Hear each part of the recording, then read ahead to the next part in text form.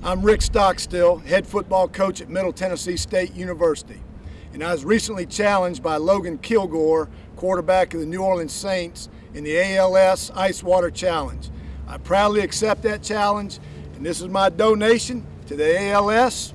And before I get this water on me, I want to challenge wide receiver coach Shawn Jefferson of the Tennessee Titans, head baseball coach Tim Corbin of Vanderbilt, and Coach Lou Holtz of ESPN. That was a pitiful pour. Perfect. My shoes are wet. You got more on me than look at